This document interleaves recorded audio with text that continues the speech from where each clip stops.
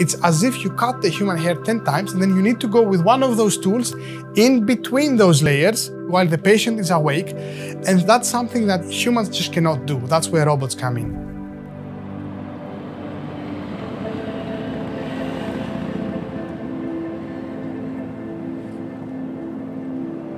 Age-related macular degeneration, or AMD, is an eye condition that affects millions of people around the world. In the UK, it's the biggest cause of sight loss. Here in London, scientists are developing a new treatment that could help people see again.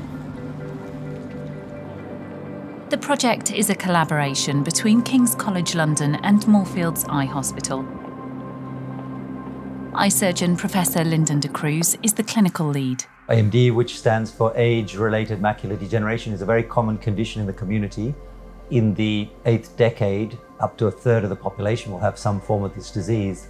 And essentially, the degenerative component implies something is lost or something is being lost. And what is being lost are the nerves you actually see with, the rods, the cones, and other structures within the eye that ultimately turn light into vision.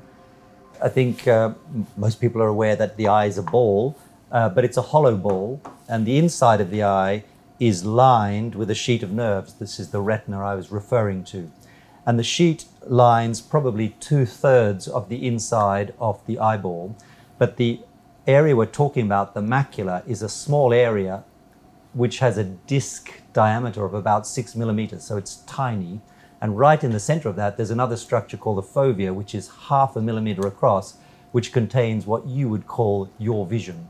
So in fact, it affects a very tiny amount of the eye itself, a very tiny amount of this nerve layer inside the eye, but it has a devastating effect because it's able to knock out all your useful vision in a relatively small area. And those cells, because they're neural cells, just like spinal cord cells or brain cells, don't regenerate. And this is the real problem. And therefore, once they're lost, the vision goes down and the vision is lost permanently. And currently, we have no way of replacing the cells. And also, there's no natural way of these cells regenerating. The macular part of macular degeneration implies that these cells are lost from a very specific area of the eye, and this area is where the high-quality vision comes from. The vision that you read with, see television, in fact, see the nuance on people's faces. And unfortunately, for the population that have it, they lose a really important part of their enjoyment and their function. They always say that they're misreading, they can't really see the people they're talking to well. They can't see the television, they certainly can't drive.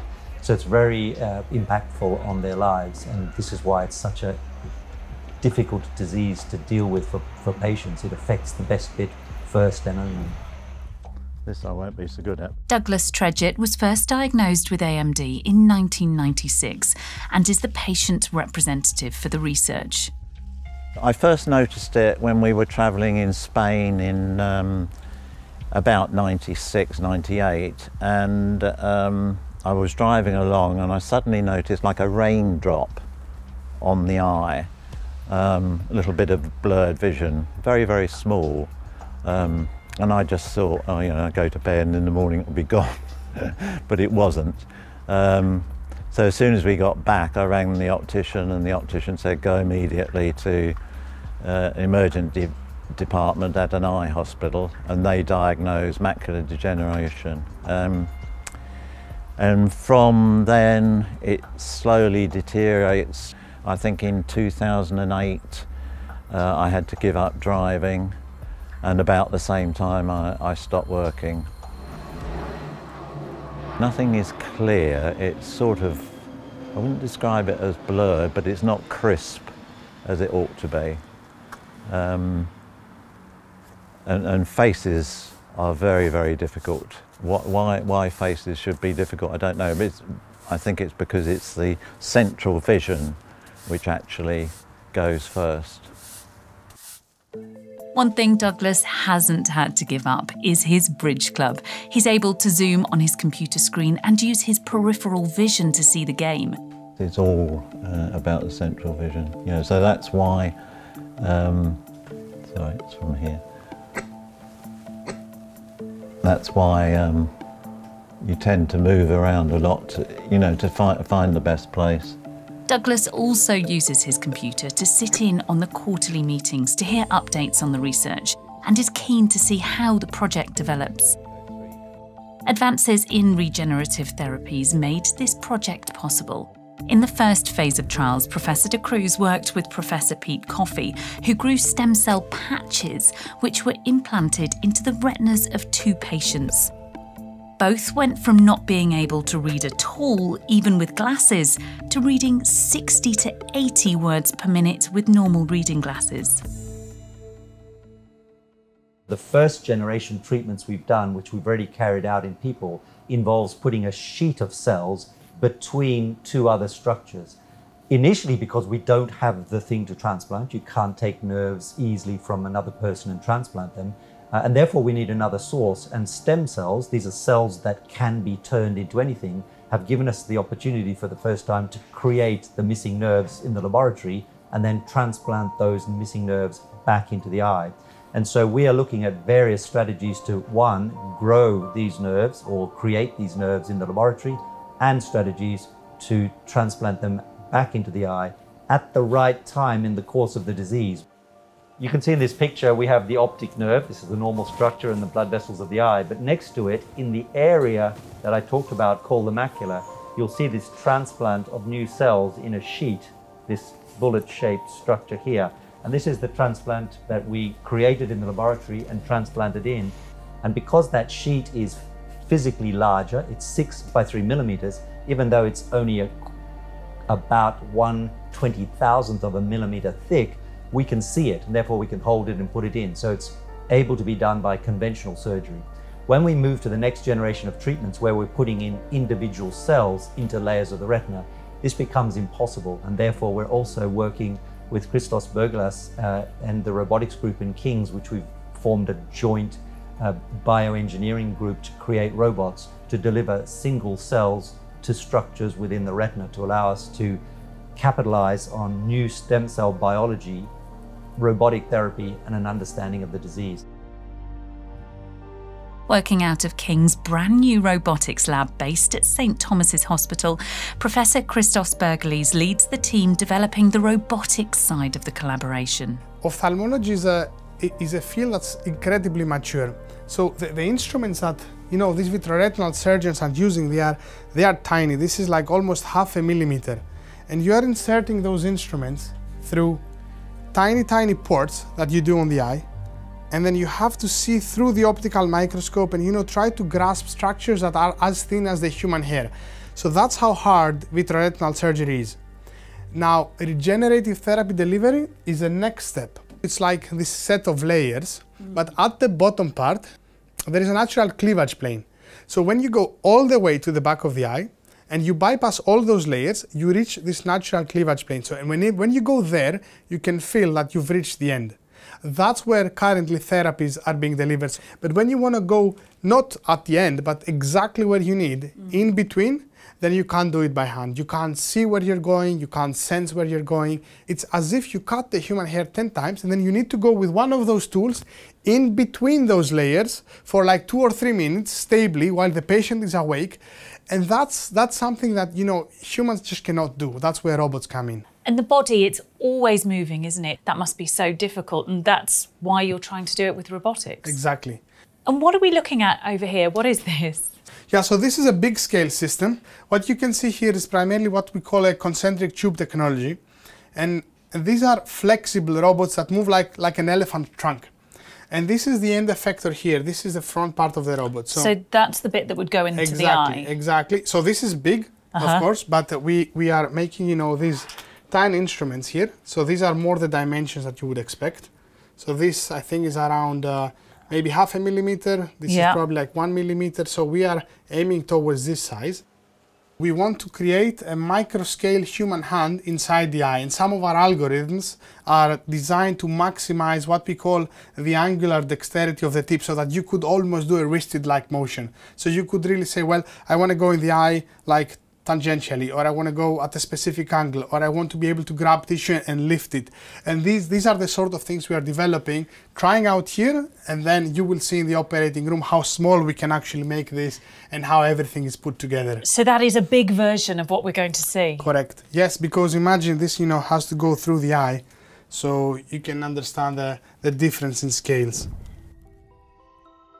A new working scale prototype has been set up next door and is going to be tested today. Due to coronavirus safety measures, masks were required. This is the mock operating room where things happen. This is where we evaluate our devices, and this is the team that makes it all happen. And I've got to check that's not a real body, is it? This is a mannequin with a fake eye, even though this operating room is provisioned for cadaveric studies. We have the instrumentation, the bigger robotic system that holds everything, the tools, and this is the small version of what we have been creating. This tiny instrument there, exactly. That tiny little thing?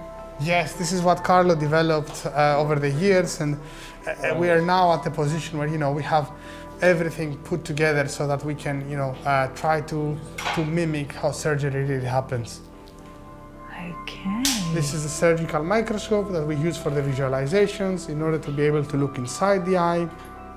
And finally, the computer stacks in the back is what sends all the control signals to the robot so that it can undertake the motions. So this robot is basically the arm. It's doing the job of the human. Exactly. So it's kind of holding the robot that we have developed, and then our robot is responsible for the more fine motions. Systems engineer Ross Henry is responsible for the device's electrical connections and everything that makes it move. This is what you call a haptic manipulator.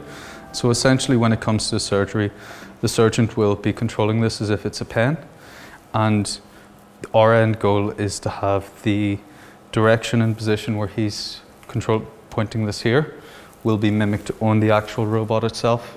If you look at each of the motors here, we've got our T1, T2. These are our translational drivers, and that will move the robot itself back and forth. And the accuracy we can actually get with these motors is about 1/100th of a millimeter. And that's required for subretinal surgery, seeing it's so delicate, the area that we're looking at, it's about a 1/10th of a millimeter. Wow. A surgeon might be able to move this 10 centimeters, and that might only translate to 1 millimeter inside the eye, meaning we can get a much more precise position. If we look here, I'll do some rotation so we can see this twisting bout, and then you can actually see here the trolley going along the lead screw. All of the mechanisms and programming have to be finely tuned to give the precision needed for the surgery. Today, they're attempting to manipulate the robotic system within the plastic eye to evaluate the progress on this latest prototype. What they did now is they've set up the instruments, so they attach our robot to the bigger robotic system, and then they brought it in place next to the patient's eye so that the tool, this fine instrument, can be inserted in the eye, and then this is where we would carry out the intervention. So that tiny little thing is those pieces of metal that we were looking at in the other room? Correct. And we are scaling everything down so that they, match the requirements of the human eye in vitreoretinal surgery. Under the microscope, we can now see deep inside the eye, and you can just see the robotic arm there as it's being manoeuvred into place. There is still a way to go for the project, but the team hopes the procedure using the robotic system can be trialled on patients within 5 years. Hopefully, we will be able to provide the surgical skill that these therapies require. But in reality, what we also want is that all this effort that is being put in developing those therapies, we take the human precision factor out of the equation. Because a drug is as good as, the place where you put it.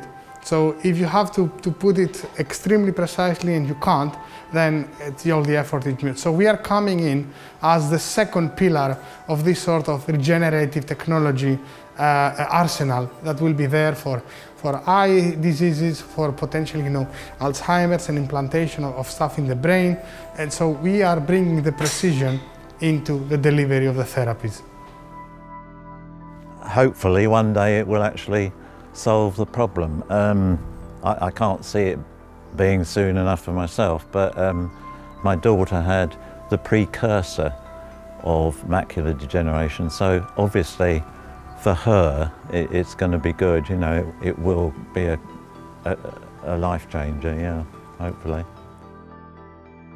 The concept that you could grow a piece of body and put it in after the disease has taken away the function see the function return safely is a dream that most people working in the field of stem cell transplantation or stem cell biology have been dreaming a long time, and certainly this is one of the early breakthroughs in the sense of achieving that, creating something you need in a sense where it's missing, and being able to transplant it successfully, and seeing visual recovery and seeing safety. So all of the components and all the collaborators are very happy because each of their components has worked well in the final output, which is seeing a patient see better.